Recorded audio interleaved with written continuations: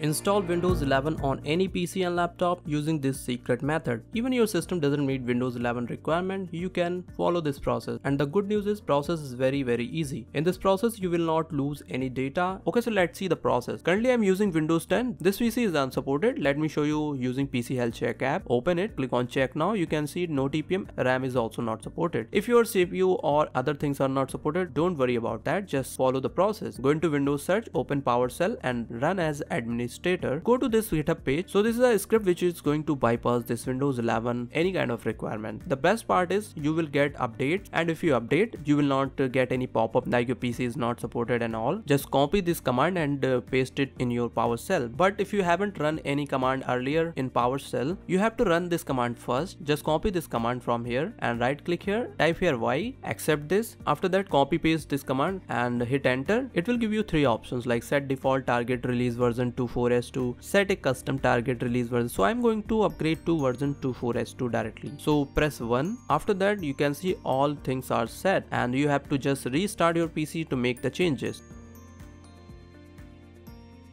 After restart your PC, just go to Windows Update settings, check for update. Now you can see you got Windows 11 version 24S2 on unsupported PC. So maybe this can be failed or you get any error. So I'm not using it, but I just showed you if it is working for you, you can upgrade using Windows settings. Now 100% working method is using ISO. ISO is not going to give you any kind of error. So I already downloaded this 24S2 latest ISO and just mount it and run the setup. Follow the rest of the process you already know. You don't need to do much thing, just click here next and you got here like ready to install option, and this is not going to delete any kind of data and all. Just click on install, or after that it will automatically upgrade to Windows 11 from Windows 10, or if you are already in Windows 11 you can follow this process also. Now you can see we got this Windows 11 on unsupported hardware. You can see memory is still 2 GB. So this is how you can upgrade to Windows 11 on any unsupported PC and laptop.